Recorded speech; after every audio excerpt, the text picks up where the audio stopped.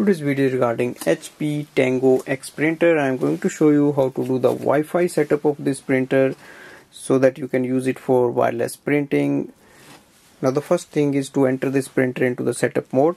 So switch on the printer, and on the back of the printer you will see the power button, and below is the wireless button.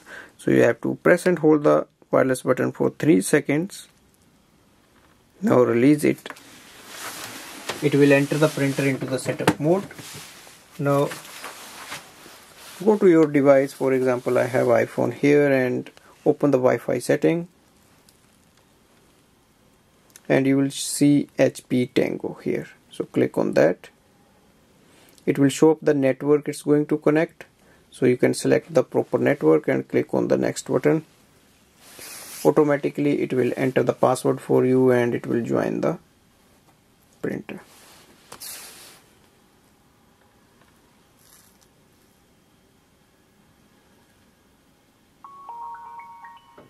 So here we heard the sound, that means it is connected, and now click on the done button. So our printer is connected with our Wi-Fi network. Now we have to add it in our device.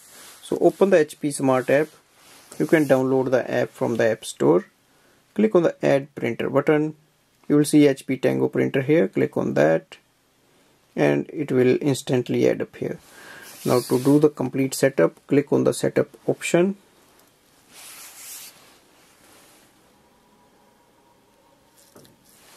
Click on continue. If you want, you can create an HP account, and you will get full access to your HP Smart app, and also you will get the instant ink at discount rates, or you can skip the activation. And once it is done, you are ready for the wireless printing. So select any document from print document section and click on the print icon. Open the top lid and place a page, and then click on the print button, and just wait for the printer. So this way we can do the wireless printing with this printer, and it's very easy to connect with the home or office Wi-Fi network. And also, if you join the HP account for the instant ink, you will get that at the discount rates.